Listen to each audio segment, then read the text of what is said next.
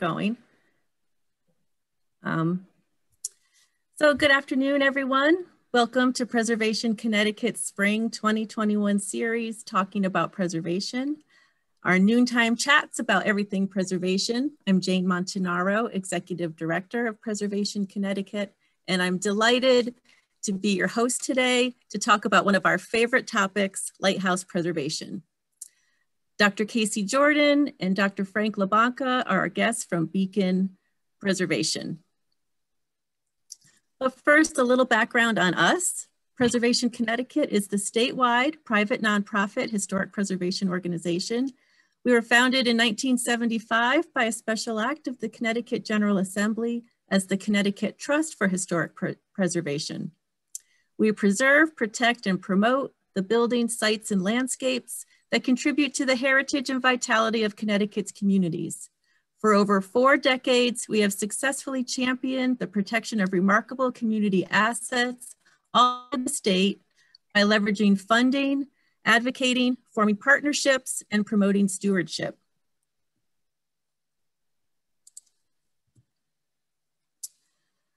Our office is on Whitney Avenue in Hamden, Connecticut, and listed on the National Register of Historic Places.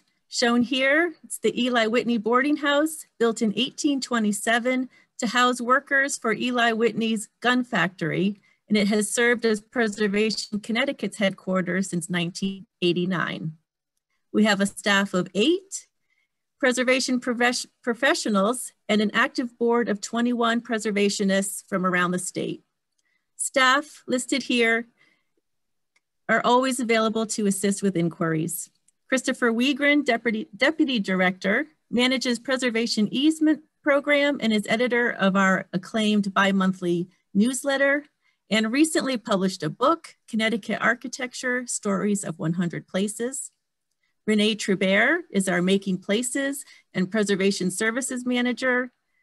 Contact Renee for information on redevelopment of historic industrial sites and tax credit applications. Jordan Sorensen is our Development and Special Project Manager. She manages our communications and outreach to members through social media and email, receives and monitors demolition notices from municipalities, and prepares historic tax credit applications and nominations to state and National Register of Historic Places. Kristen Hopewood, Development Assistant, manages all of the inquiries that come in through our website, provides member services and arranges special events, and is the editor of our Historic Properties Exchange, a free listing of threatened properties.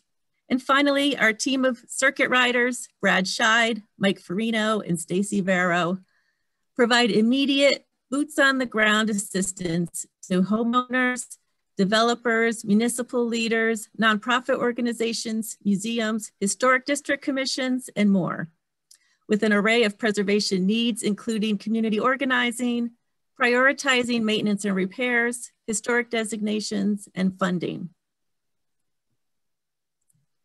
But we're here today to hear from you. During the recent stay-at-home period, these weekly chats have offered a meaningful way for us to continue our mission.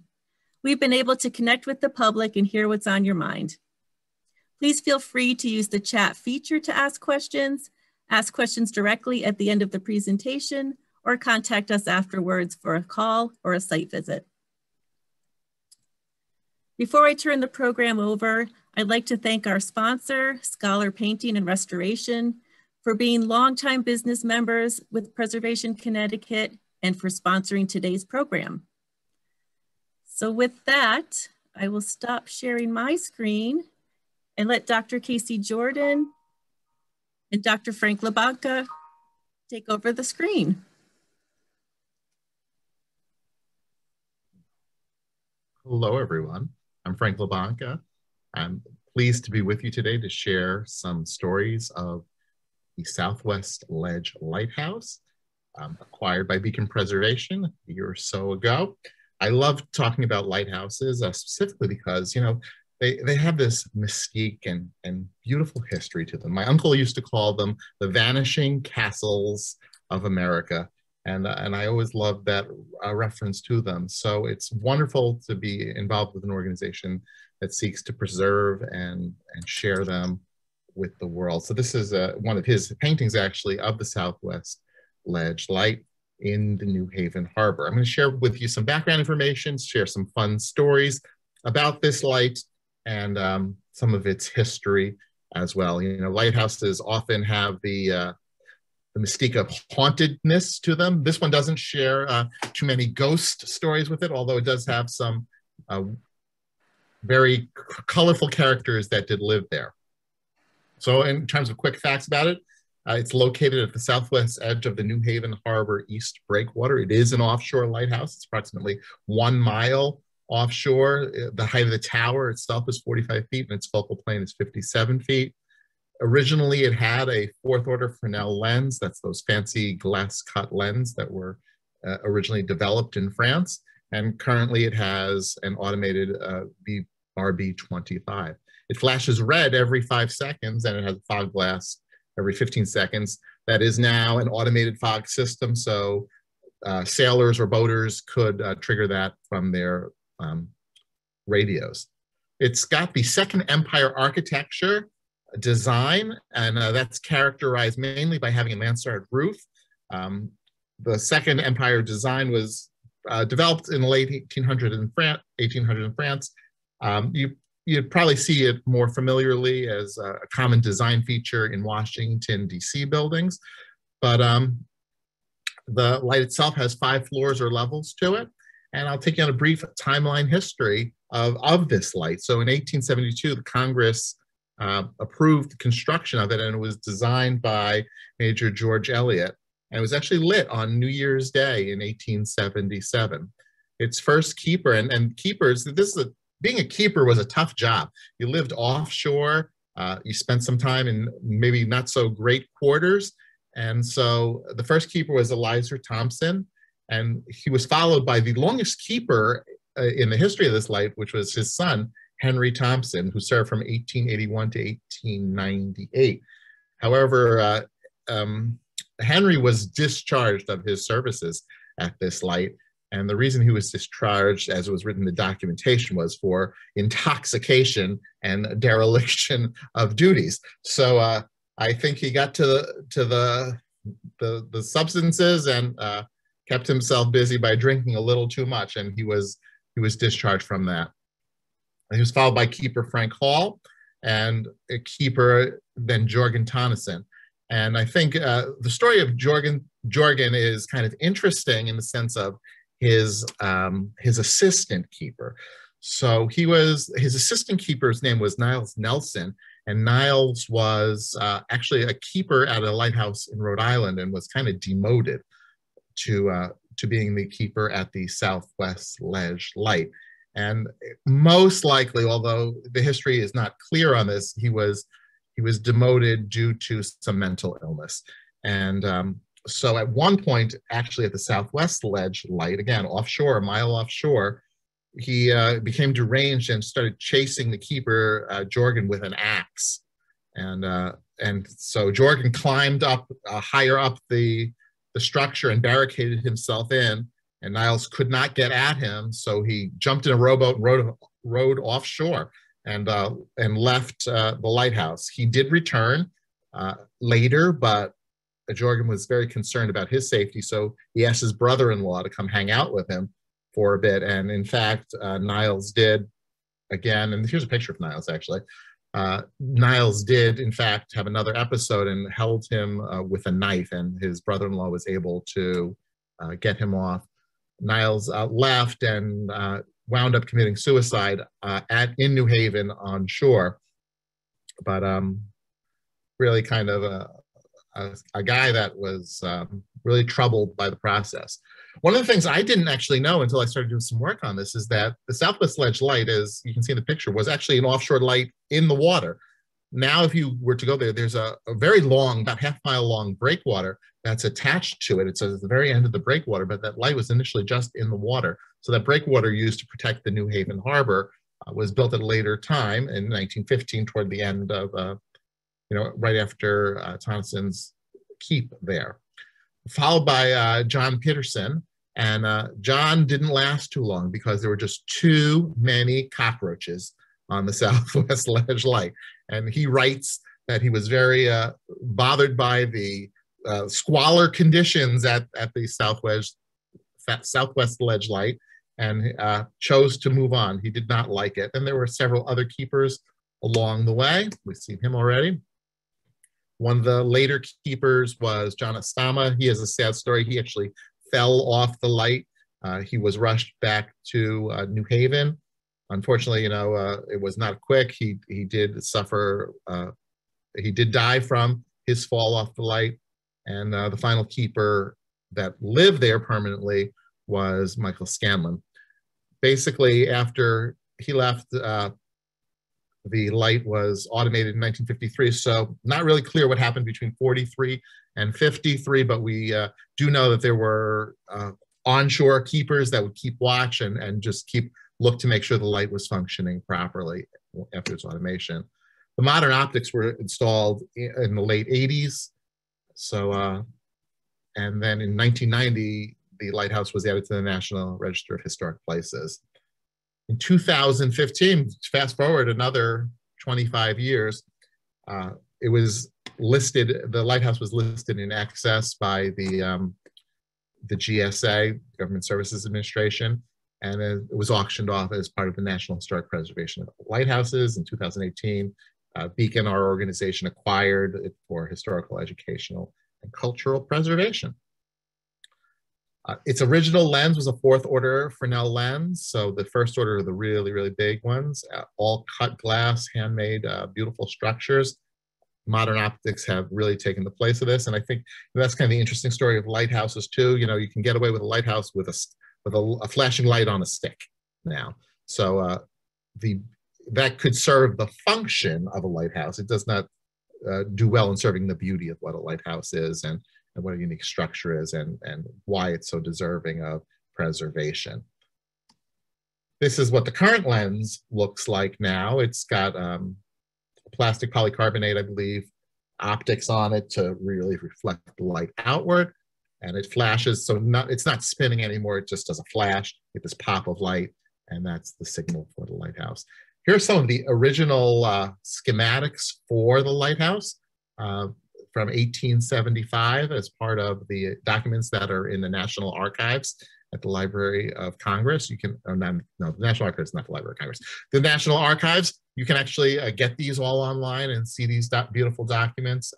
You can see the design of the structure, especially with the very unique roof line that this light has. It has a very unique feature.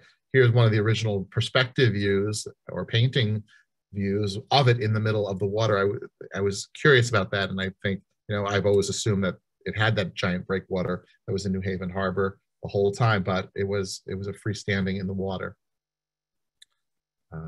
Again, some more of the design plans for the lighthouse. You can see some of the fancy plating and designs that give it that classic Second Empire architecture structure. And I'm going to share with you a short video that was recorded by Dr. Breslin, who is a professor at Southern Connecticut State University. I've edited it a little bit to make it a little bit shorter so you don't have to ride on the boat as long.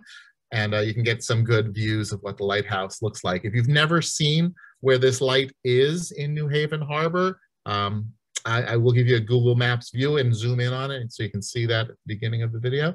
And then you can get a good sense of what it looks like.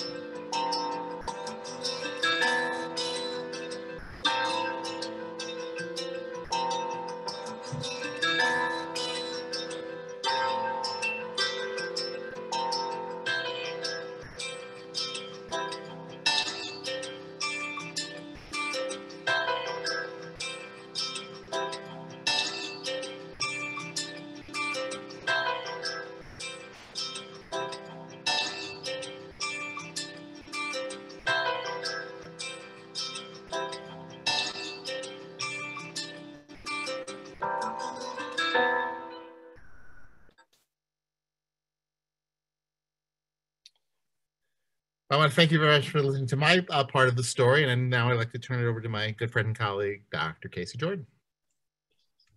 Okay, gang. So you should know that Dr. Labanca took this time out of his busy day as a principal of a middle school to talk to all of you. So he's going to have to go like do lunchroom duty or something in a minute.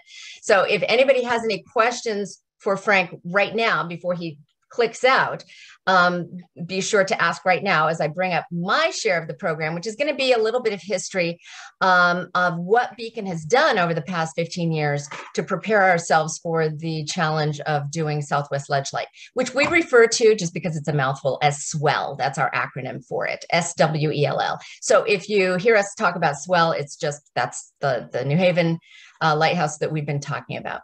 So unmute and ask any questions if you have them. Other than that, I'm going to open up my own presentation. Hello, my name is Bruce Buckley. Hi, Bruce. I'm president of the London Ledge Light Foundation. So you do great work there. I welcome you all. But my question is just, is the foundation of Southwest Light, is that a metal structure that they sunk there and pumped out and filled with riprap? And then I'm just curious as to how they built that, because the base, the foundation must go all the way down to the floor of the sea, and then they built around that, and then later put the riprap in. So how did they do that? I'm curious. You know. So I'm not entirely facile with the technology associated with it, but yet they pre-built the caisson and then began to sink it and pumped out. So okay, so it's a metal enclosure. Okay. Yeah. Okay, so it's like the spark plugs, they used to call them. Yeah. The modular ones. There's a couple of them around here. One at the mouth of the Connecticut River, and then there's one down at Latimer's, which is further down Fisher's Island Sound. Okay. Yeah. Bruce, you refer to the spark plugs, and the one I'm going to tell you about that we have in Maine is indeed called the spark plug. It's the spark plug design, and indeed it was modular, and all the iron plates were brought from, I have to remember the name of the manufacturer in Boston in the 1800s. But yeah, they would bring the caisson in big plates and bolt them together and embed them into the ledge and then fill that with granite, right? And then start building up from there. So just kind of like a big metal circle donut that they would fill with riprap. And in fact, I'll start the presentation on Goose Rocks. And Frank, if I don't see you again, go have a good day at school. Goose Rocks. What's interesting is that originally, when the government announced at the mouth of the Thames River that they were going to put a lighthouse there, it was going to be a spark plug. In the town fathers wanted something there that represented the wealth and prosperity of New London and Groton, and said, we want something that represents us in that light. And the government said, you're getting a spark plug. So, so they raised the money. Harkness and Plant actually raised the money, and it was built with private funds. Fascinating. Go ahead. Can you guys, I have a question. Penfield Reef is coming up for auction June 21st. Yep. Are you guys going to be bidding on it? No, we owned Penfield back in 2008. And without getting into that long story about Penfield, we returned it. We got it from the grants process, and I'll explain the whole process to everybody during this presentation. We've had it, and Penfield is actually in incredibly good shape now, way better than it was when we first saw it in 2007, because after Superstorm Sandy, there was all this federal emergency funds, and the Coast Guard actually procured, I think, like $800,000 of the Superstorm Sandy emergency fund and used it to do tremendously needed repairs on the roof. After it was repaired, we gave it back for political reasons, not because we couldn't do the renovation, but because there was a lot of disagreement about the bottomlands and who controls them and who could lease them. Connecticut did not have in place at that time Yeah, I remember that. Yeah. And I think both Bridgeport and Fairfield wanted to both tax it. Yes. So, and our biggest issues, just to put it clearly, and I'm an attorney, and we ended up filing a lawsuit with the feds and just finally decided this one wasn't worth it. It is in Black Rock, which is Bridgeport. So our position was that Fairfield would have nothing to say about it. And our position further is that the bottomlands belong to the US government, not the state. And I did a tremendous amount of legal research on this and hired experts on it. And that is still our position. It got to the point where we did not believe that it was a good use of our time and resources to fight that in federal court. So we simply returned it to the feds. They were busy putting it up for re-auction. I think that Fairfield believed that it would just be given to them after Beacon returned it to the feds, and that isn't at all how it works. They then put it up for private auction. They did not re-offer it to a municipality or a nonprofit as a grant. They had given it to us for no money. We gave it back, and they said, well, the next phase, if there is no appropriate winner, is to put it on auction. And I believe it sold for like $265,000 or $85,000 with $800,000 worth of repair from the Coast Guard. So we have closed the book on Penfield. It's supposed to be coming up. It's coming up for auction June 21st. Okay. To be honest, we don't follow Penfield anymore because basically my board did an intervention with me and said, Casey, there are other lighthouses that need saving. And this one is just obsessing you. So we'll talk very briefly. I'll show you a little bit about what we did with Penfield, which was great precursor for our renovation of Goose Rock. We were very fortunate and very blessed to get a grant in 2009 of $30,000 from 1772 Foundation to outfit Penfield with solar and wind. And that was the kickoff for our educational program, which Frank is the academic director of, called Greenlight Academy. At the end of this, you'll find out that all the grant money has dried up and Greenlight Academy has had to be parked indefinitely. But we started Greenlight Academy with Penfield Reef Light, and the kids went out and actually took the batteries out, installed a wind turbine, and we were fast on track of making it sustainable when all of the kind of political stuff began to interfere, with Fairfield wanting us to get approval from their buildings department, pay taxes, a lot of dispute. They actually passed something in the Connecticut General Assembly which said they owned the lighthouse and the bottomlands. And we just ended up walking away because it was not, as I said, a good use of our time and effort you can't fight City Hall. And so we just decided to work on the things that we could save. And we believe Swell is that next chapter. We have no problems with New Haven at all. So back to the source though. Let's talk about how we learned what we did. And that is going to be with Goose Rock Light. And I love that Frank goes into a lot of the history. Can I just tell you, and I know I'm preaching to the converted, if you believe in historical preservation, you do your research on the history. You go to your local historical society, you talk to your local people, you gather as many photos and stories as you can. Frank and I are both professors, so we are like archivists by nature, in our blood. We love doing research and we love recording it. And this is some of the things that I found from in North Haven, Maine's Historical Preservation Society. And these are real pictures of real keepers. The bell that you see there is actually now somehow, I don't know how it ended up there. It's in a park in Rockland, Maine, and I'm trying to work with Rockland to see if we can return it to the lighthouse. Not the least of which is just on display there. But we would love to get it. We're not at all sure how we would get it up there at this point. It's like getting it's one thing. Getting it back onto the top level again would be an entirely different challenge. And this is how the keepers originally got out there. They literally rode back and forth out to the lighthouse. I kind of like this snippet from a letter. It says, in view of the fact that this was from a keeper, that the above station provides quarters for the families of keepers. He's talking about Rockland Breakwater. And as I have no family also, I am being considered for Rockland Breakwater Light. I had rather not accept this position. And this was a nice bachelor keeper giving up his chance to go to a much nicer Victorian house on a breakwater. The Rockland Breakwater Lighthouse is really beautiful, but it's big, and it allowed families of keepers to stay there with him. And Goose Rocks was considered a bachelor lighthouse, only for single men or men who did not require their families to live with them.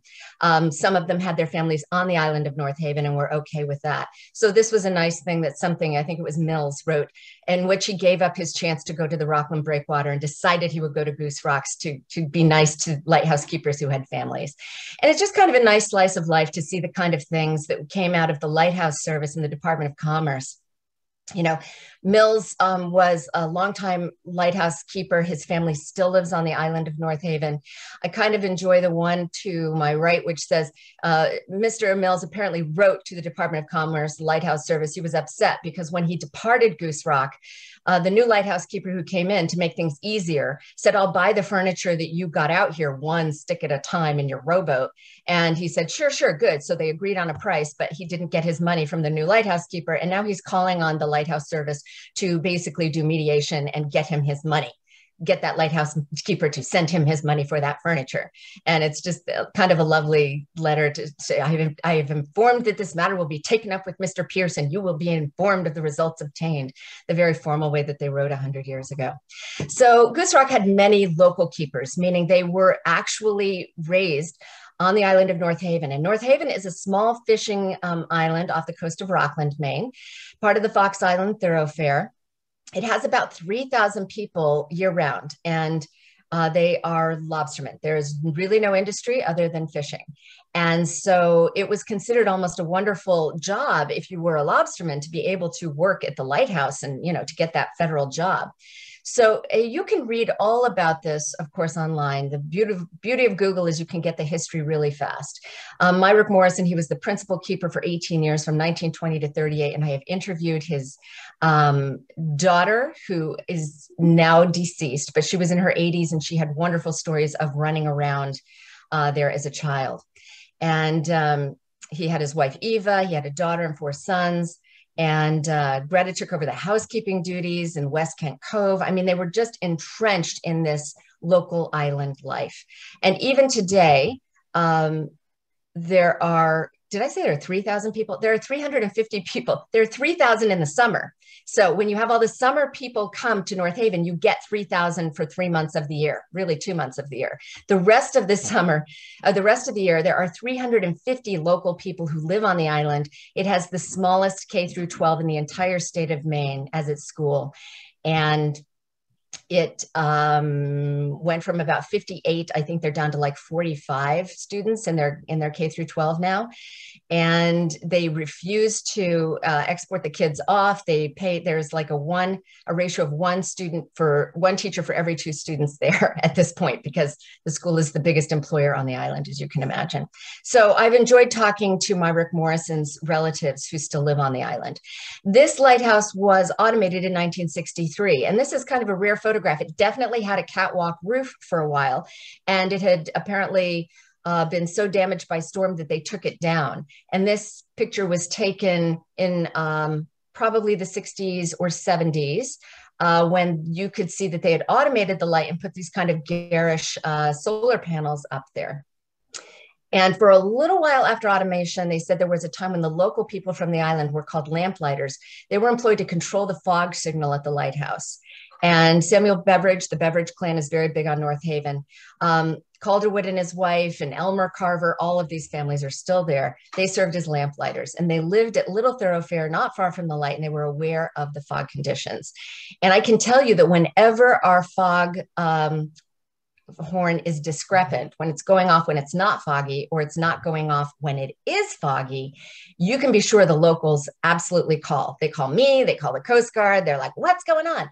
So there's this kind of new attitude. We don't need these lighthouses. You can get a little solar panel and, as Frank said, a light bulb on a pole, embed it in the ocean, and that'll guide your people. I can tell you that the local people will fight tooth and nail for their lighthouses. They insist that not only are they beautiful castles of the sea, but that they definitely depend on them for navigational purposes.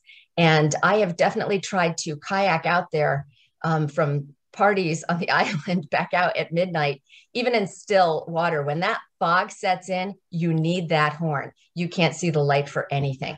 Now, on the island of Vinalhaven, just south of this, they put in 3 huge wind turbines for electrical production for the islands.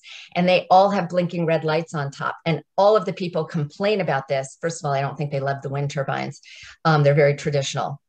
But they insist that the lights on the top of the wind turbines confuse them and screw up their boats, because now they don't know what is the lighthouse and what is the wind turbines in the background. So, you know, something we never anticipated. So those of you who aren't familiar with how the NHLPA works, it was designed in 2000 and it was patterned after the very successful Maine Lighthouse Preservation Act, where Maine was disposing of its lighthouses by bequeathing them through a process to the local municipalities or nonprofits, the Friends of Lighthouse organizations, like Bruce is involved in. Thank you, Bruce. And the feds looked at what Maine was doing, and they were like, this could work for lighthouses across the entire United States. So the NHLPA Act of 2000 offers a 2-phase system. For those of you who don't quite know how it works, you just know that they're for sale and they're getting rid of them and they're decommissioning them. It's really pretty simple. The General Services Administration, the GSA, which is kind of the real estate agency of the federal government, determines, they have a roster of all of the lighthouses, and they decide which ones should be disposed of in what order.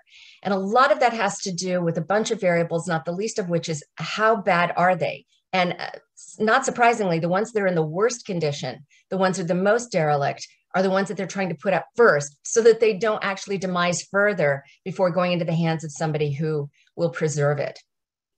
So when they announce it on the GSA website, you've got 2 phases. And the first phase is offering it to a nonprofit or a government entity, which is the local municipality in which it exists, or the federal government, or a nonprofit, generally 501c3 corporation. They vet people very carefully to make sure that they're legit.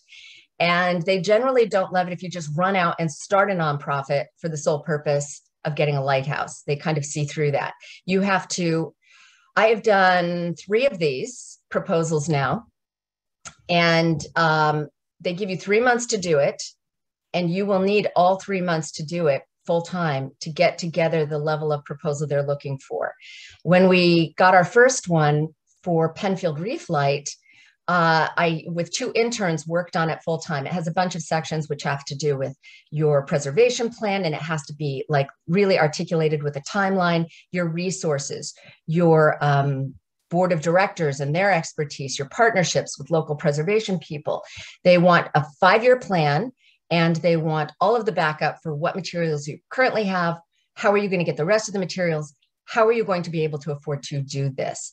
And it is just like, you know, you kind of need an MBA or something like that to be able to do all the financials and everything else. I think ours was about 340 pages in total, including photographs, site plans, historical background on the lighthouse and everything else. Fairfield did put in for Penfield as well, and I never saw their proposal, but I understand that it was about 35 pages, and I just don't think they understood what the federal government was looking for. So the GSA granted Penfield Reef Light to Beacon. We already had Goose Rocks, which we'll talk about shortly, and it had no what they call callbacks. I've done other ones where they come back to you, they call them comebacks, and they go, we have your preservation plan, we have your grant proposal here, but we have the following questions. Once I had 2 questions, and once I had like 24 questions, and I just knew there was no overcoming it, right? But they usually give you, if you are writing the grant proposal to get the lighthouse for free, okay, they are going to give you an opportunity to, they want to do that. They want it, they want stewards. And the reason is because if you make a lighthouse plan, they are going to give it to you for free, but they're going to watchdog you on your 5-year plan. You have to put in regular reports, make sure you're doing what you said you were going to do to get this free lighthouse. And if you don't, they can actually take it back, repossess it if you are not on plan. And that's good. That makes sure that it's going to be preserved. If it is sold, which takes us to phase 2, that is where they do an invitation for bids, often called an auction. But can I tell you straight up, it's not really an auction, because they don't have to sell it to the highest bidder. It's an invitation for bids. And when they get the bid that is the highest and best, and they believe it is the best that they can get, I do understand that a lighthouse, I'll look up what it was. I think the highest selling one has now sold. I said, The typical sale price usually is $200,000 and $350,000. I think one of them just sold for $975,000. Right. So it's kind of a sticky and sometimes controversial issue as to whether they should give them for free or sell them, because you should know that once somebody buys it, they have no covenants other than you must preserve it, which at its most base level could mean doing absolutely nothing, just doing no harm, right? They would rather see them fixed and preserved than to have people buy them and just put them in their real estate portfolio and never fix them, never restore them, never pay attention to their history, never open them for public access. And of course, when you do the grant, you agree to preserve it for, and they have like 4 or 5 different categories you can choose. Obviously, historical preservation, recreation, educational, cultural purposes, right? And we always pitched doing it for both historical preservation and cultural, but mostly educational purposes, because our plan has always been to let local students, high school students from at-risk communities or marginalized communities, and then we get grants to do this, help design the restoration plan and usually help install through our program called Greenlight Academy, the actual installation of their design of wind turbines and solar panels so that we can now have the energy to preserve the lighthouse. And I'll talk more about Greenlight. So you should know, I'm very transparent. I don't like playing games.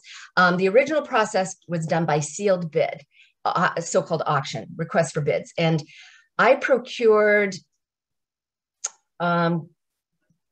Goose Rock's light. I'm trying to think of the exact amount I paid.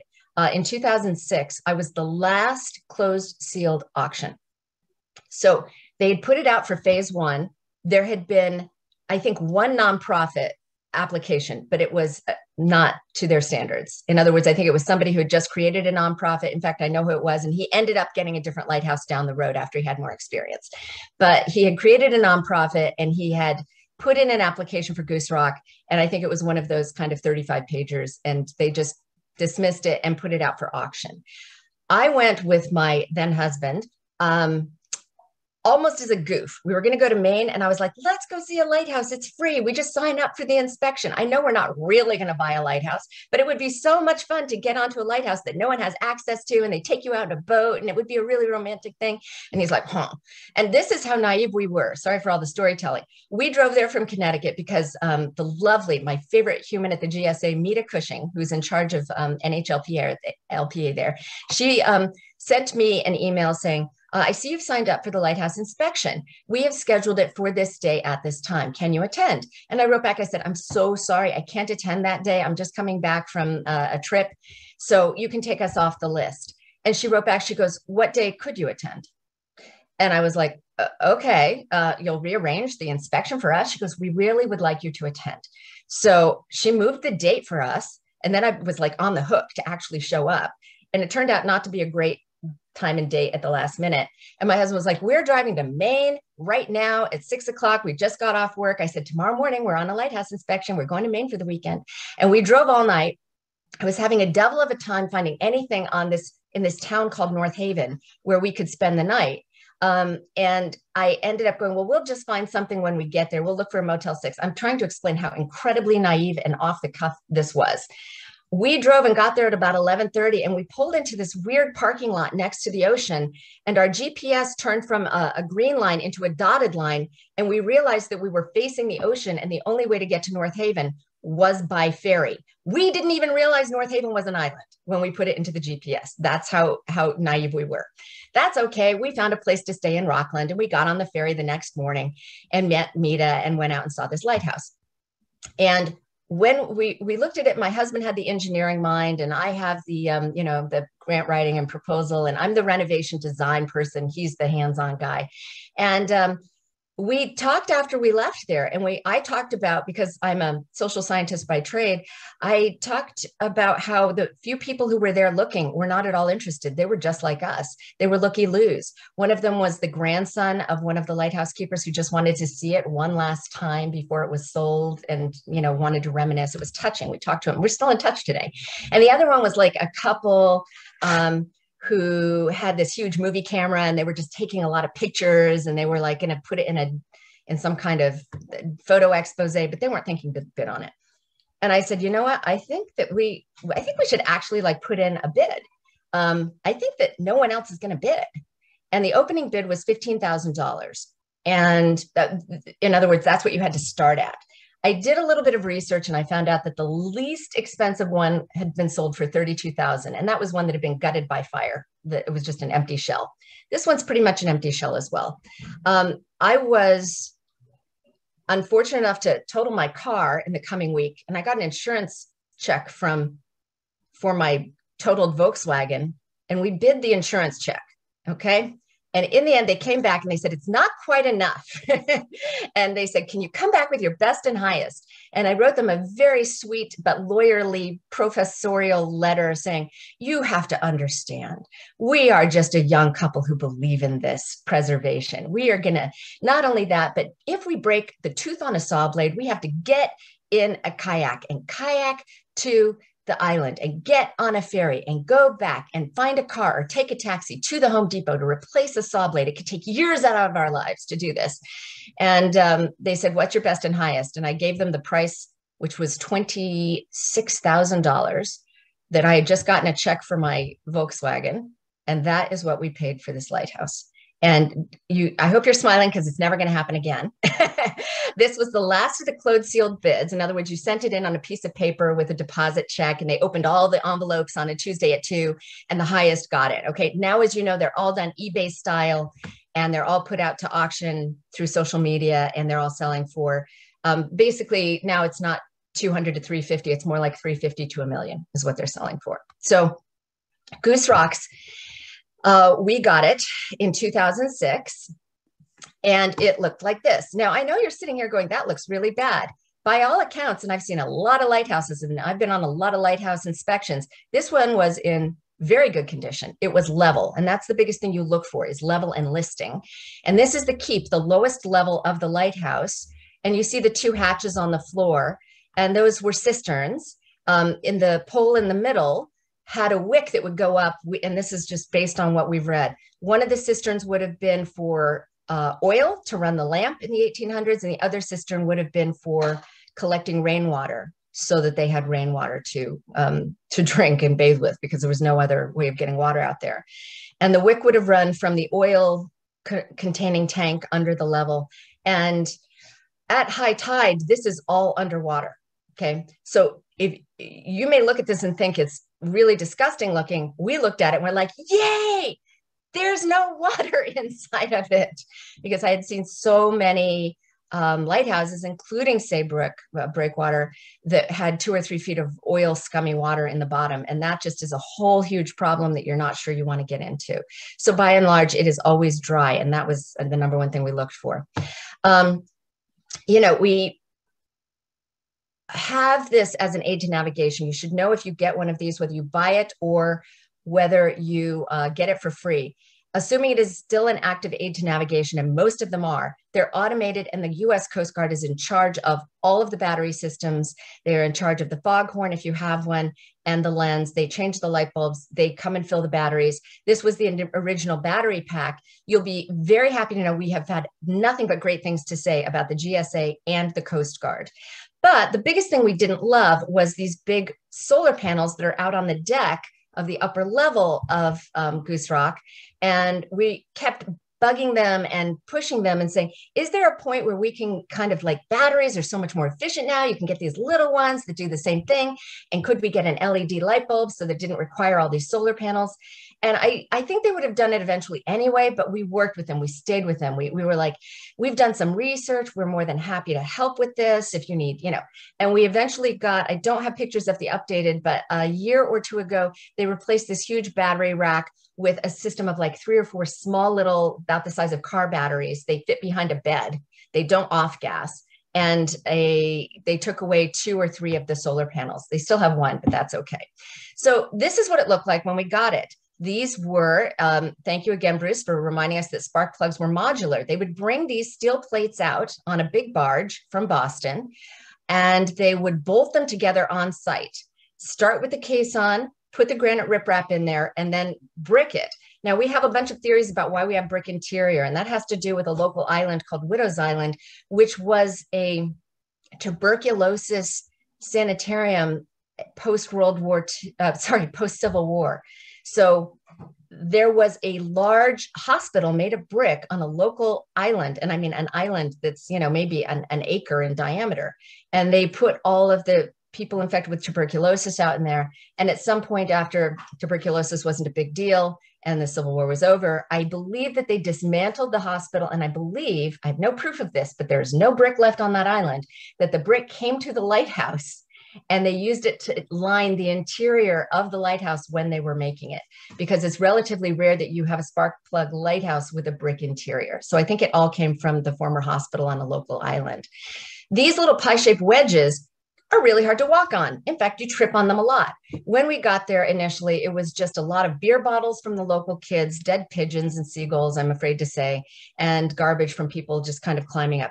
Yes, of course, the Coast Guard would lock it. The local kids, as a rite of passage, will come with their crowbars and pull that padlock right off. They didn't harm the lighthouse, but it was always considered part of North Haven, and they felt like it was always their right to occupy it, especially at midnights on weekends.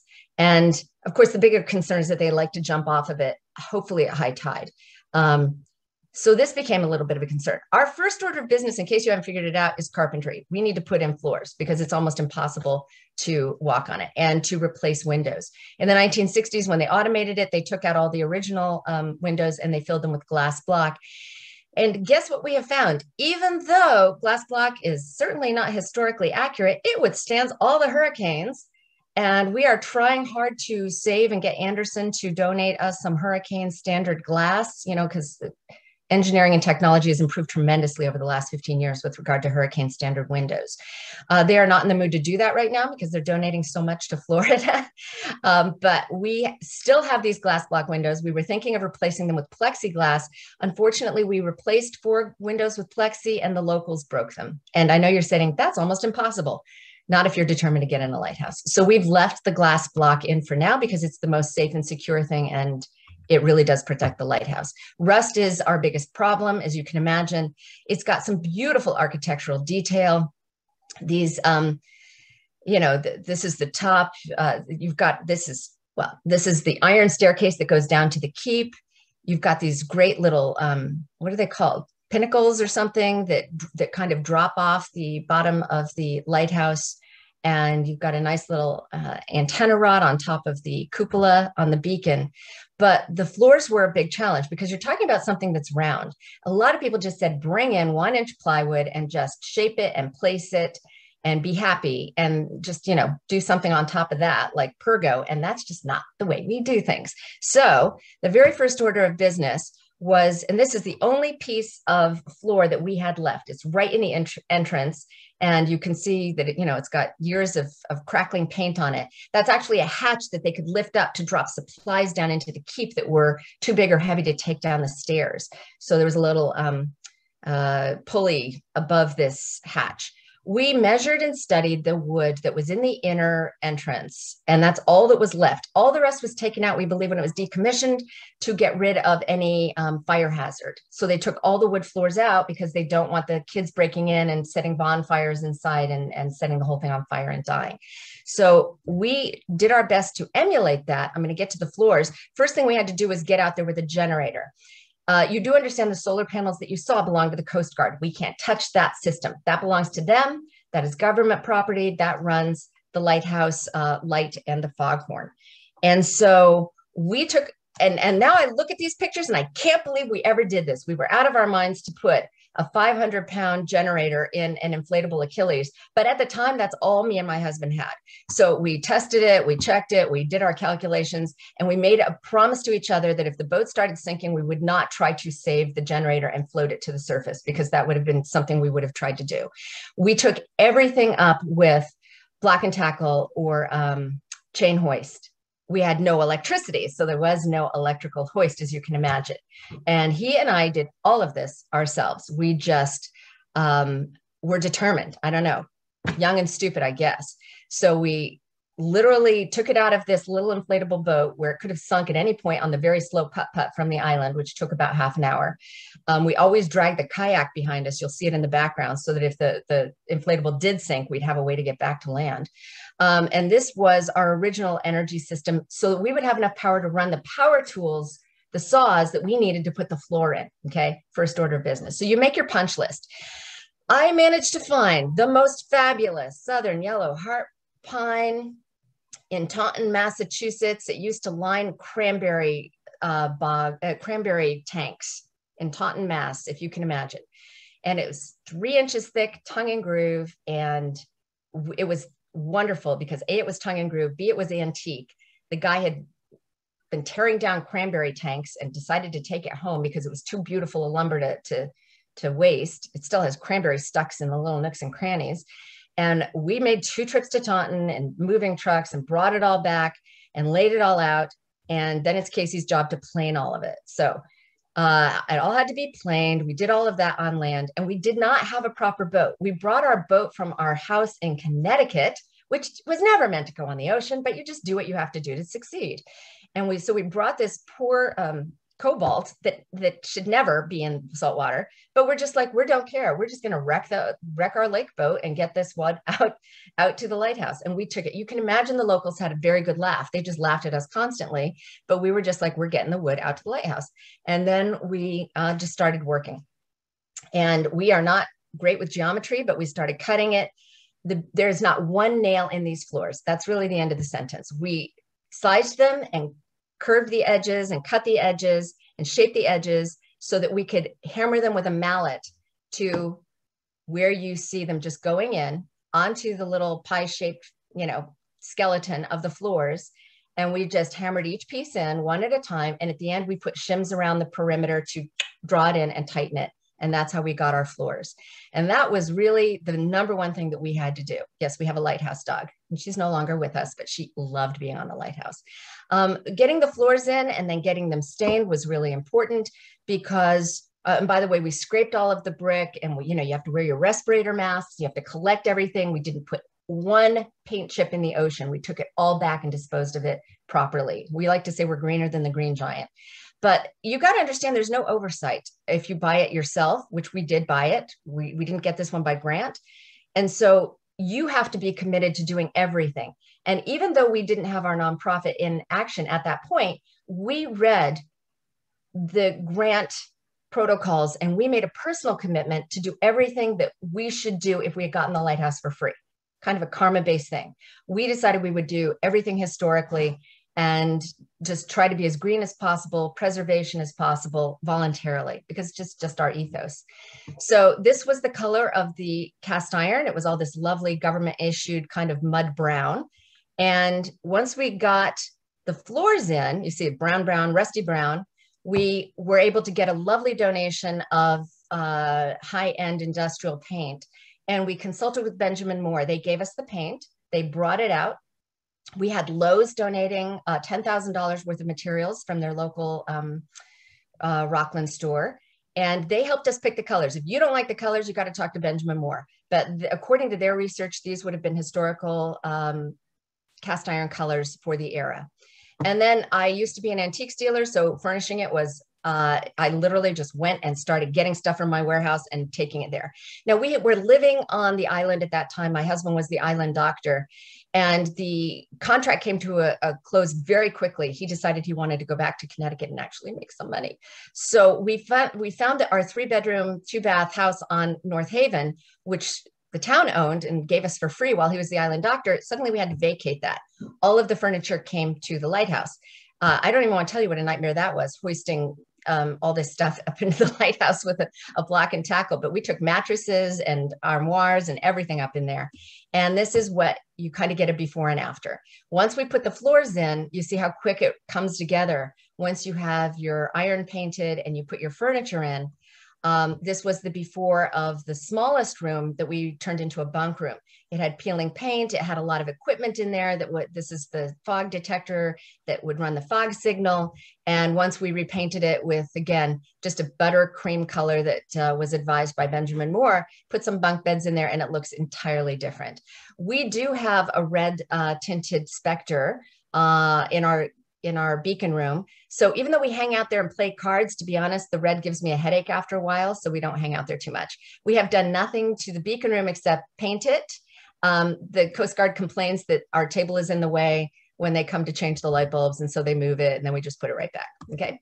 Our keep was the biggest challenge, and I wish I had a better photo to show you, but that's what it looked like. And now my friend took it with a fisheye lens, which I don't love, but now it is actually a functioning kitchen. And we have a separate bathroom. I don't have a photo of that, but it uses a composting toilet, which we installed. And we even have an AGA cooker down there that works off of propane. Now, I know I'm a little bit out of town, so I'm going to check in with time. I'm going to check in with Jane real quick and see, can I get another 10 minutes? I mean, obviously, if people have to bail, they can bail, but I'm going to go quickly and tell you, and then we'll open it up for Q&A. I want to just give a pitch. Jane, do I have a yes? Yes, that's fine. This is okay. So fascinating.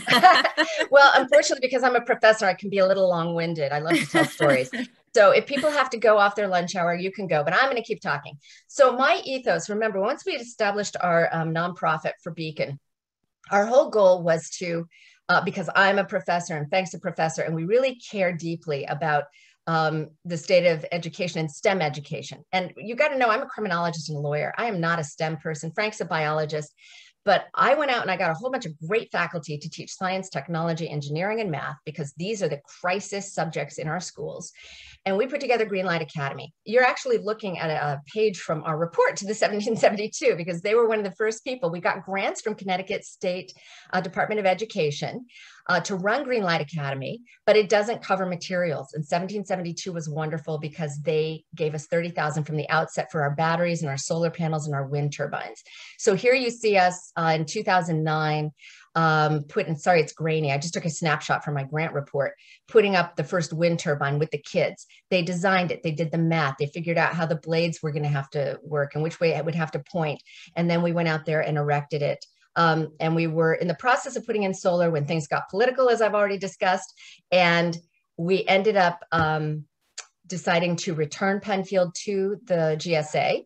And we asked 1772, we said, we put $30,000 worth of material into Penfield. We're not done with our project, but we have another lighthouse in Maine. And we're going to move Greenlight Academy to Maine from Connecticut and work with College of the Atlantic in the future. And they have a wonderful lighthouse station out in the Atlantic called Mount Desert Rock. And so we said, we explained what we were doing, and we're like, is it okay if we take our materials from Penfield and recommission them to Goose Rock's Light? And they were like, preservation is preservation. Absolutely. Yes, of course. If you can salvage it from Penfield and use it on another lighthouse, you have our blessing. And I was just really touched because I explained everything to them, and they were like, they loved what we were doing with Greenlight Academy. They loved that we were having the kids involved on the lighthouse, helping design everything. These are kids. You have no idea what it's like cooking for 40 on a lighthouse. That's them eating their crab chowder because it's the only thing Dr. Jordan can rustle up, you know, on a lighthouse. But the kids would come in groups. We would take them out there. They would inspect it. They would measure it. They would make their plans. Yes, they would eat crab chowder, and they would help design. Can you see? I don't know. It's not that clear. Oh, sorry. Hang on. It's a little bit hard, but I'll show you another photo later. Look on the roof of the catwalk, and you will see the solar panels laying kind of like beads on a necklace going around that roof. Hopefully you can't see them because we designed it to be invisible. And the ones on the top catwalk that you do see belong to the Coast Guard. And we did not want to add one more solar array panel to the catwalk because we consider it an eyesore.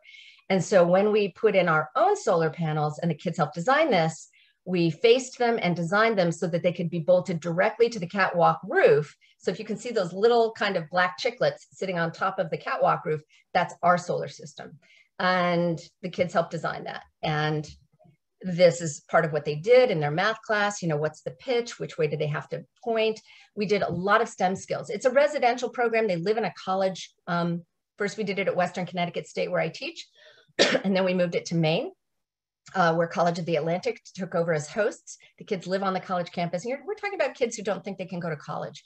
By the end of this, they're all thinking they can go to college. We really do instill a lot of confidence. And I have to give it to Frank. He's the one who designs the curriculum and has just been the backbone of this.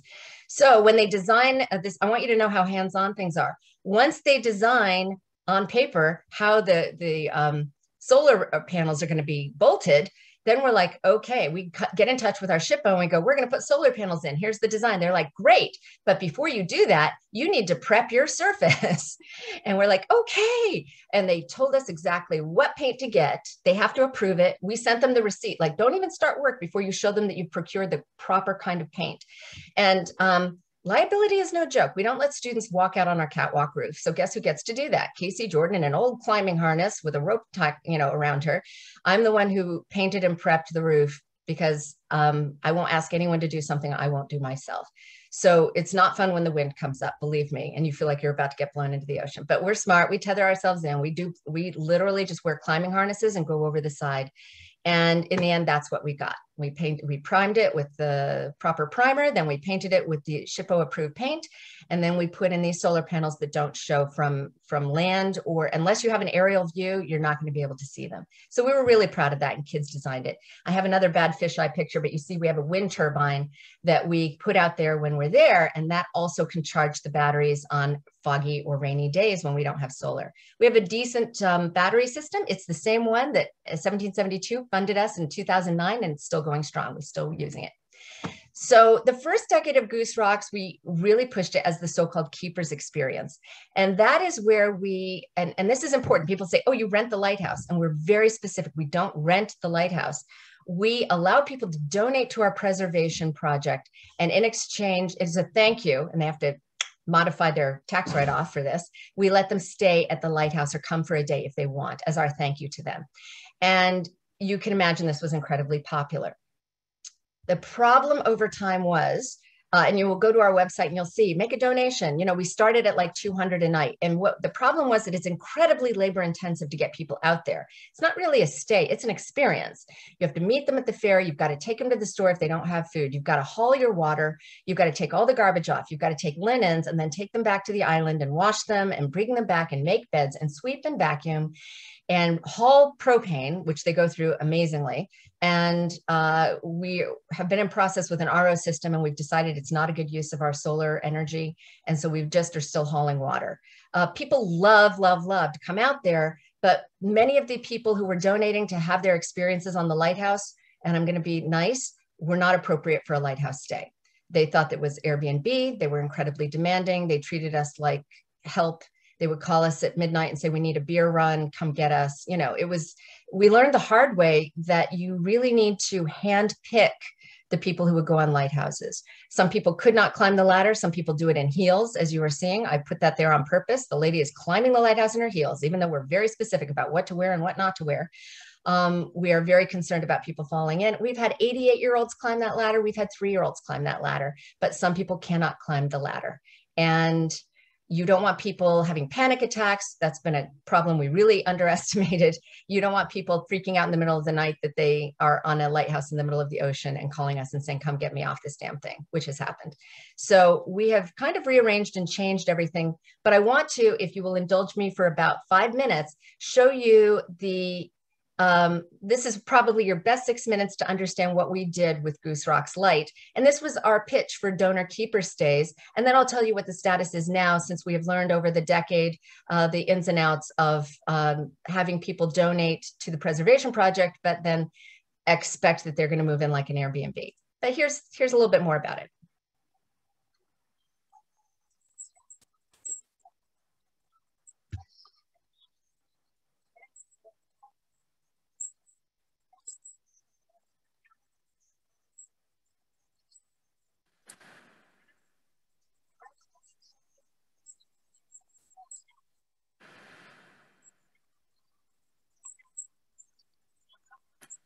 Casey, is there audio with this? You don't hear it? No. Oh, I think there's something I have to click that says share. Who knows how I can share my audio? It's a presenter thing. Show presenter view. Let's see. I'm going to try to get, nope. Ah. Hang on. I run into this when I'm teaching, and there is something specific I have to set so that you hear my audio. I'm going to try it again, and let's see if it works. You tell me if there's audio, okay? Because I have audio. Do you have it? No. No. Okay. Hang on one second. Hang on, I'm going to bring in some help real quick. Chat participants. Hey, Lene.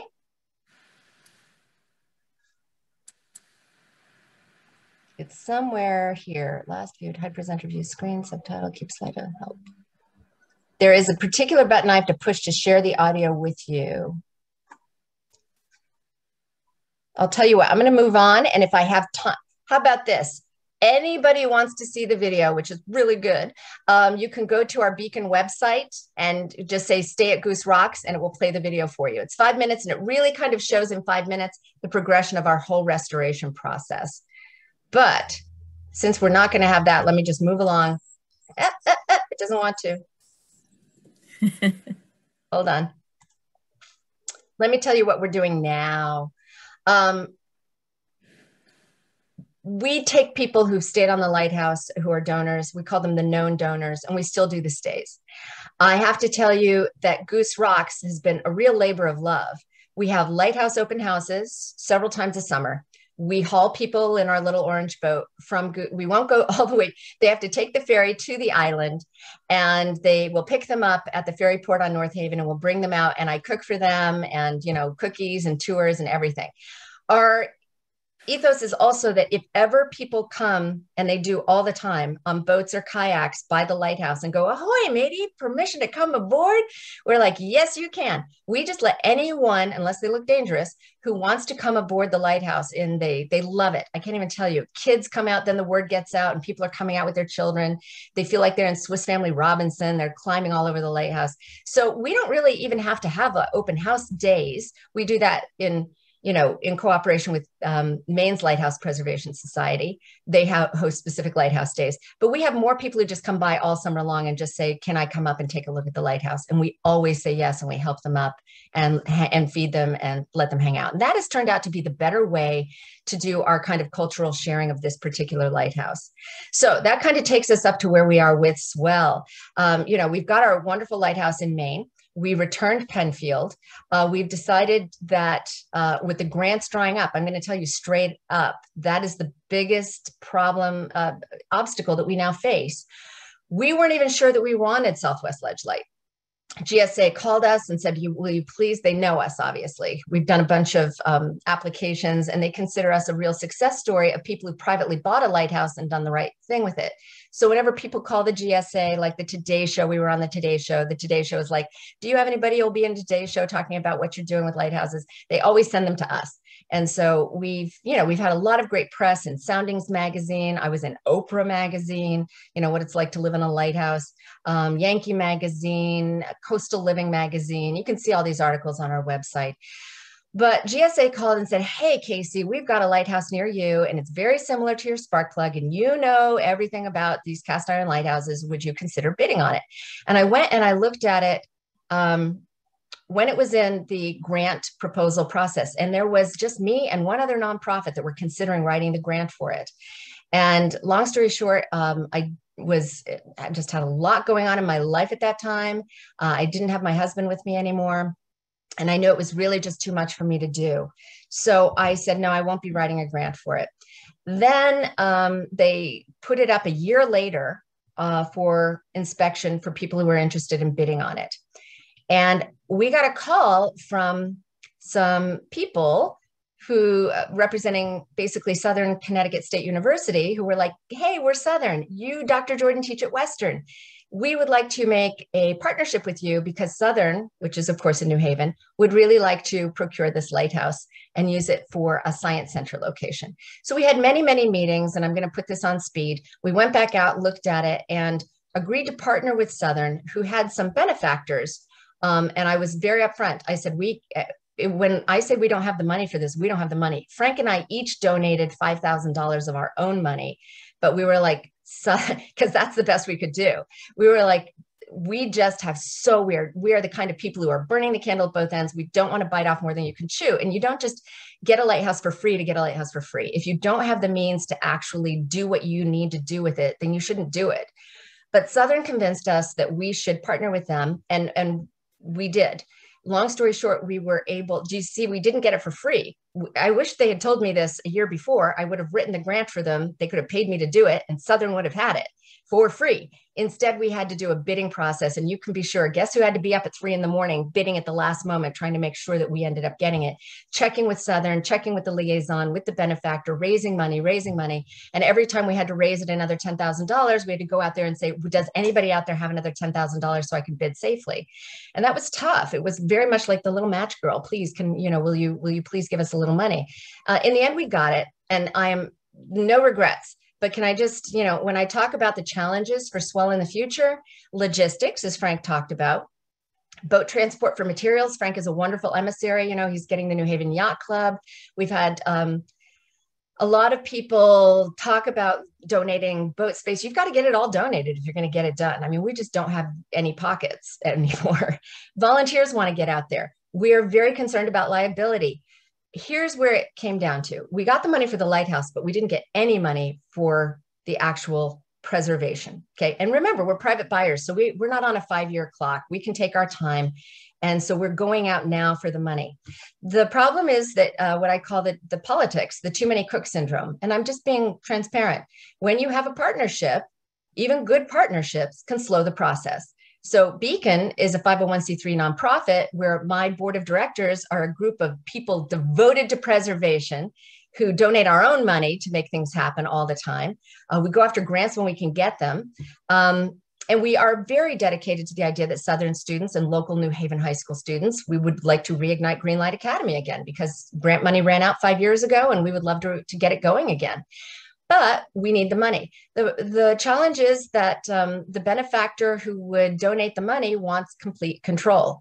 And it has been sticky because it's not that I want complete control. I'm dedicated to preservation and the benefactor is not. And I am not going to just relinquish all control of a lighthouse, which Beacon owns, with partnership with Southern, but we deeded it. We did all the negotiations. We got the insurance.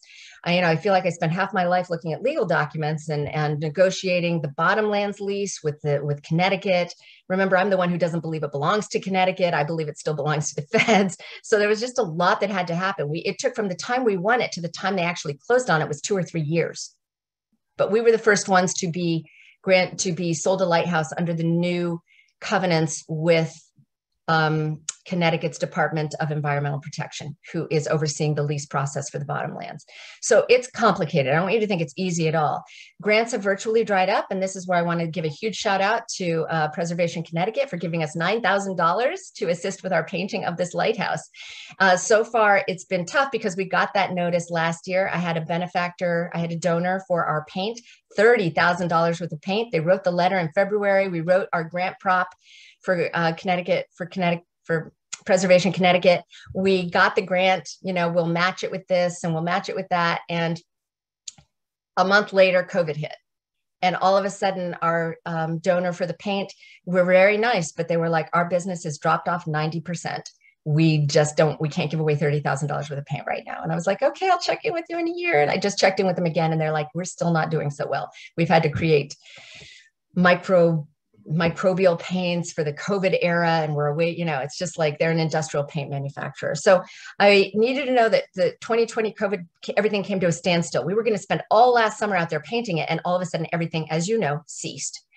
Now that I've been trying to get that going again and find a new benefactor for our paint and reaching out to Benjamin Moore again, and they're lovely, but they're like, we already gave you $30,000 of the paint. So now I've got to go look at Sherwin-Williams or somebody else. And that is coupled with, as you all know, a 2021 labor shortage. Contractors' prices are off the scales.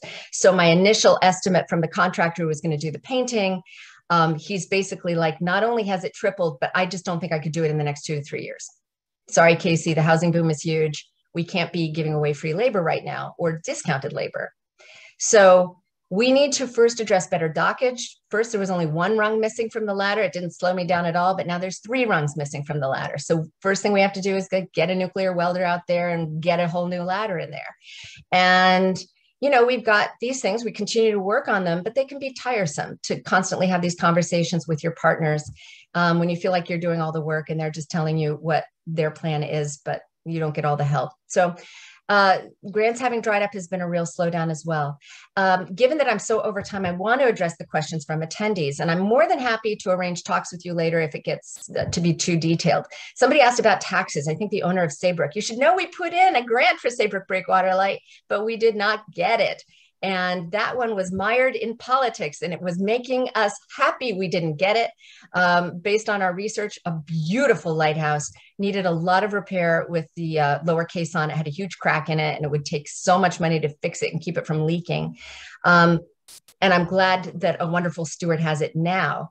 But when we were out there, I went out there with a reporter from, I guess, the Hartford Courant when we were inspecting it. And somebody literally hit a golf ball into the window of her car and shattered her window. And it was a message. I'm not imagining it. We're not imagining it. It was like, go away. This is our lighthouse. We don't want anyone else to have it or to be on it. And we had been through so much with Penfield that we just decided Saybrook was not a good choice for us. Like I said, we've got a great relationship with New Haven. We don't pay taxes because we are a nonprofit. And we're doing historical preservation. And as far as I know, all municipalities have the ability to waive property taxes for things like churches and museums and things that are involved in nonprofit historical preservation. And New Haven, New Haven has always been part of our Greenlight Academy. So they, of course, know us and like us. And they don't monkey with us. They know we're doing good things, and Southern is there. So we don't pay taxes there. I voluntarily pay taxes on North Haven. They're about $500 a year. They have asked if I am requesting to waive those $500, and it obviously makes a lot more sense for me politically to pay the $500 than to ask for a waiver. And it buys me a lot of goodwill on the island to just voluntarily pay the token amount of, like, I don't know, $500 or $600 a year that we pay on Goose Rocks. There we don't have property issues per se because we own the ledge. We don't have any bottomlands issues because our deed includes the ledge as much as you can see at low tide. That's how it's described, belongs to us. At low tide, whatever ledge you can see is our property. So we're embedded in our own property there, and we don't have to worry about bottomlands leases out there, but it was a real hassle getting the one for swell. So with regard to taxes, the answer is it depends. It depends on where you are, and mostly it depends on your municipality and whether they like you and want to make your life miserable. And so the first thing you want to do if you don't want to get into big nightmares with property taxes, and the other thing was building permits, is make friends with City Hall. And sometimes that's possible and sometimes it's not. So that should have a big impact on whether or not you want to buy a lighthouse. You should do your research beforehand. Somebody asked how many lighthouses are decommissioned in private, and I had no idea, so I looked it up just before, and I'll show you a slide in 1 second and answer that question. And somebody asked about environmental challenges, and I don't mean to be coy, but for environment with a lighthouse, I don't care whether you're offshore in the middle of the water or right on the edge of the water. For us, it is salt water, salt water, salt water, salt air, salt breeze, salt, salt, salt, salt in your teeth. It just destroys everything. And you will be chasing rust for the rest of your life. We are busy working with people for many years about the best way to paint the lower caisson of Goose Rocks. And believe it or not, they're recommending that we leave the barnacle coated caisson the way it is. Don't strip the barnacles because they say the barnacles are protecting the lighthouse better than any paint can. It took a long time to get that answer. And so we have to be very careful with the rust removal. And people have said, well, you've owned it for over 10 years, almost 15 years. Why haven't you painted it yet? And honestly, it's because we're in touch with the leading manufacturers of the paint, and the technology is changing so fast with regard to the products that are out there that are environmentally safe and friendly and historically friendly, that we're glad we didn't paint it 10 years ago, because now we have a lead with our friends at Tamco Paint about paint that you can just put on over the rust and it will actually encapsulate it and keep it from demising further, that stripping it is going to be the worst thing you can do for it. So we're just waiting until we get all the right advice and the right the right products to do it right. So to answer the last question, this is a little bit out of date. This is from the 2017 NHLPA report. So it's 4 years out of date. But as of that date, hang on. In 2017, the NHLPA had transferred a total of 140 lighthouses, and of those, 61 had been sold to private people. Okay, so I'd say about 1/3 have been sold. And I think that number is going up, to be honest. The government, and I love this, wants people to take them for free and preserve them and be on the watchdog list. But that costs the government a lot of money because then National Parks has to be the overseer and they have to review all the reports and they have to visit and everything else. So it's tempting for them because they have raised over $8 million since 2000. In 20 years, they've raised $8 million in lighthouse sales. And I'm sure it's a lot more than that now. It's that we're 3 or 4 years after this statistic, could be closer to 10 million now. The prices have gone up tremendously, as you know. The most expensive lighthouse, I think, sold for $933,888. It was the 100th lighthouse transferred under the NHLPA. So people are now going to be willing to pay $1 million for lighthouses. That's great if they're willing to fix them, if they will match that and keep them preserved. So my concerns as somebody who's both been granted a lighthouse and bought a lighthouse, I want a hybrid. I have no problem with people buying lighthouses. I just want to make sure they're dedicated to preservation and they have to do that voluntarily. So I want to be an emissary for how to buy a lighthouse, but still voluntarily adhere to the preservation guidelines that are recommended. And if you want to get one for free, that's great, but you're going to need a big board of experts. You're going to need deep, deep pockets. You are going to need it. It's almost a full-time job to keep up with your 5-year plan. And having owned one and gotten one for free that was mired in political problems, for me, the answer is to buy it if you can afford it and voluntarily preserve it for the greater good. That way you can be on your own schedule. And I've heard a lot of the ones that have been given away for free have actually been reverted back to the feds because they have not stayed on their 5-year plan. And that just slows things down for the people who are willing to buy them and preserve them. So that is my much over schedule, long-winded presentation on Goose Rocks. If you have any questions, obviously you're going to visit beaconpreservation.org and you can contact us. Certainly Jane knows how to reach me. But Frank and I are easily Googleable. We both teach at Western Connecticut State, and we will happily help anybody who wants to preserve a lighthouse. Casey, well, this is Bruce Buckley. I'd like to talk to you about paint. Okay. So how can we make that happen? How's about can I modify the email address? Can you? How about this? Can you remember Dr. Casey Jordan at gmail.com? DrCaseyJordan. And that is the fastest way to reach me. Yes, Beacon has an email, but I've got assistants who are checking that, so I don't want to slow things down. If you just Google Dr. Casey Jordan, you're going to find me because it has nothing to do with lighthouses. You're going to find that I'm a criminologist and I have a personal website, and it will take you right to me. Okay? Yep, got it. Thank you. Yeah, any questions? Poor Jane, I'm not letting her moderate. It's fine. Any other questions from anybody? Well, Casey, I'll give you some trivia. Originally, when New London Ledge Lighthouse was commissioned, it was commissioned as Ledge Lighthouse. Yes. And they found there was a lot of confusion between our light and your light in New Haven. And consequently, we went to New London Ledge Lighthouse. Yes, and we got Southwest Ledge Light, and we just find that calling it swell is swell.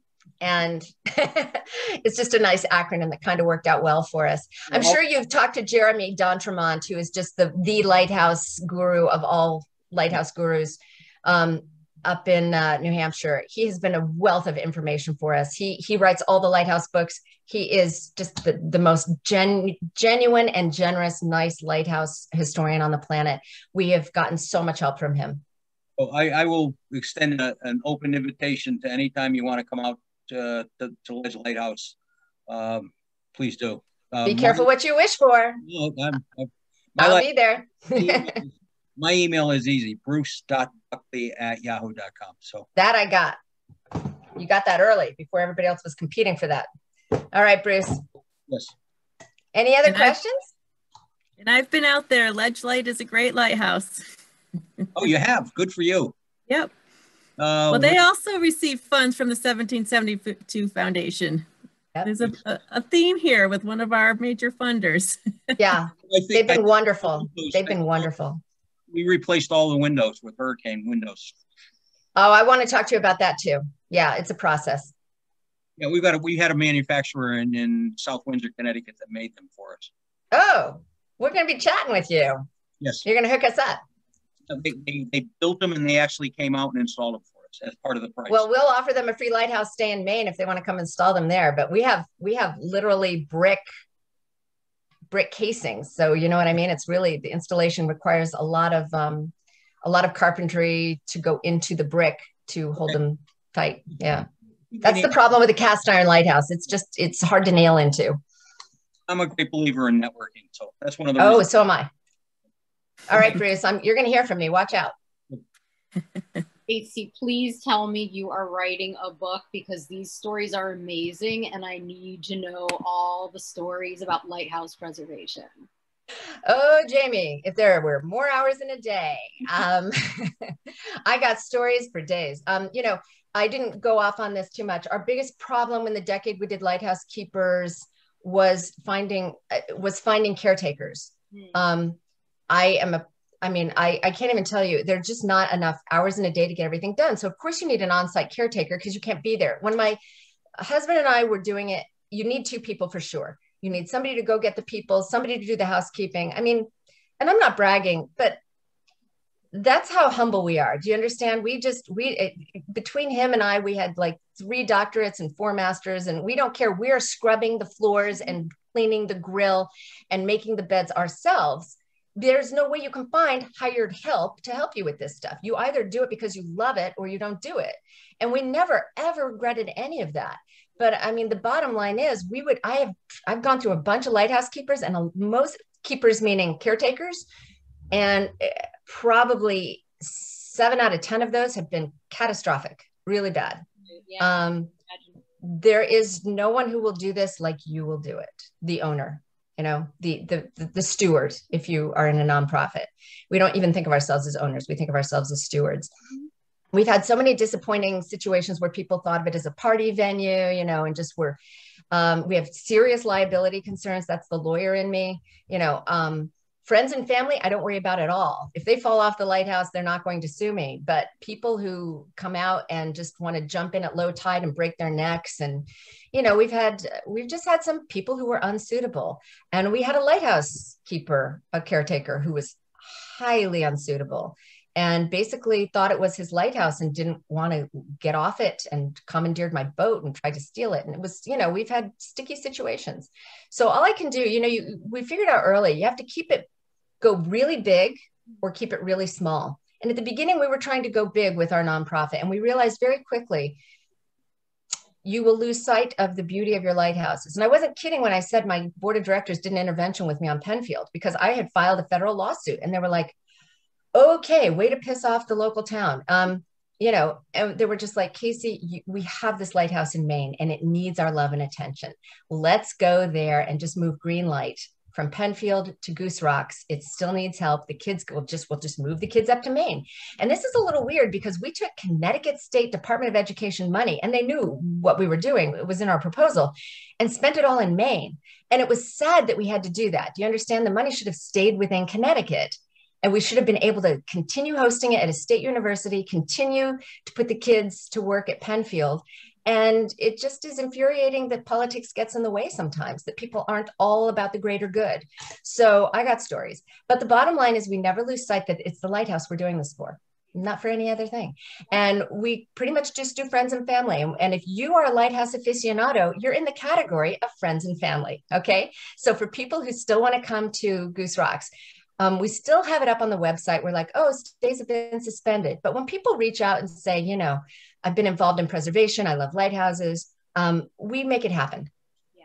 And that means Casey's going to bring you out in the boat, and Casey's going to, haul your propane and your water and take your suitcases up and change your sheets and everything else. We want you to enjoy it. And the donations we get don't cover it. It doesn't even cover it. It just, we need a token of something because, most of the money that goes into this preservation is going to be out of your own pocket. It's beautiful. I watched the whole video. I loved it. It's so beautiful. Oh, somebody saw the video. Good. I'm so glad. Yeah. I'm sorry I couldn't make the audio play. This so Zoom is beyond me. Give me a good chop saw any day of the week. But if you give me Zoom, I don't know what I'm doing. I don't know. I've been doing Zooms for 2 years, and sometimes I still don't know. Thanks. I don't even know who's talking right now, but thanks for the compliment. Still, Jamie, I love that you bring the luggage up because I'm thinking, okay, I can make it up the ladder, but probably not holding 2 suits. Oh yeah, no. We tie ropes around people who are worried, but we've never had anyone fall in. I'm the only person who's fallen off the lighthouse, and it's not fun. So I'll probably request the rope, just in yep. case. We just tie the rope around you just in case. It just gives you a sense of security. And I meet you on the landing and help you hand over. And once you're on the landing, it's a piece of cake. And we haul dogs up, it's my cats would not like to be hauled up. Sorry. No, but I have a cat, a lighthouse cat, and he loves it out there. It's just, the process of getting the litter box out there. And when we had a dog there, I would have to kayak the dog over to the land sometimes at 4 a.m. When the dog needed to go, the dog needed to go. Oh my goodness. And we would figure out a way. And then I will promise I'll shut up. I had a wonderful lighthouse dog, Molly. You saw her in the photos. We had an old DeWalt tool bag, and this dog would learn how to, on a rope, the dog would wake you up and knew it was low tide. And at low tide, you have some ledge underneath the lighthouse. And so the dog would come 4 a.m. and go, "It's low tide, let me out." And we would go out groggy, and the dog would jump into the tool bag. We could lower the tool bag onto the ledge. The dog would jump out of the tool bag, do her business, get back into the tool bag, and I could haul her back up with the rope. Okay. Wow. And if it was high tide, then I got to put her in the kayak where she would sit until I got down to the kayak. I'd lower into the kayak with a rope, and we would kayak over to the island where she could poof and come back. A little bit of extra effort there, but worth it if you love your dog. Oh my God. Is there like a people-sized one that you could lower and lift me up in? Because I think we have had one person who was wheelchair bound that we did haul up, and it was a bucket list thing. And I'm going to tear up because they weren't long for the earth, but we got them on there. It was really. See, I think you are allowed to brag because I think your stories are amazing, and I think you're amazing, and let's just keep the bragging going. Thank you. Thank you. Some days I'm just like, what have I gotten myself into? But I'm telling you, and I've been all over the world. I'm an avid, I don't ever call myself a tourist or even a traveler. I'm an explorer. I've been to more than 50 countries, and I'm the world's oldest backpacker. And I have this kind of thing that you can't go home again. Once you've experienced something, you should just find the next place to go to and don't keep returning. And that's kind of my philosophy because it's a big world and you need to see so much of it. The one exception to this is my lighthouse, Goose Rock Light. Every spring when I go out there for the first time, it is as magical as the day in June 2006 when I first went up there on the lighthouse inspection. I am just full of wonder every time. This is the view. And I'm very just blessed. It's not the prettiest lighthouse on the planet or the biggest, but it is surrounded by incredible nature and really great people. And we've made great neighbors, and they help us out when the boat's not working. They'll come pick me up and run me for groceries. And, it's a dream come true. Of all the things I've done in my life, and I tend to do too much, I never have regretted becoming a lighthouse keeper. Goose Rock, Penfield, and hopefully it's Swell next. Well, Casey, thank you so much. This was really above and beyond. Above and beyond. Well, when we get Southwest Ledge Light going, which we just need to work out some issues with, we need a memorandum of understanding with Southern, and then we're going to move forward about who controls things. Then we will definitely be having Lighthouse Days out there, and it's local, so we'll get all of you out there once our Swell Lighthouse is renovated. Absolutely. We're looking forward to it. Okay. Thank you very much. I'm happy to stick around if anybody has more questions, but if for the rest of you need to click out, I understand. Get back to your workday. Great. Thanks everybody for joining in. Bye-bye.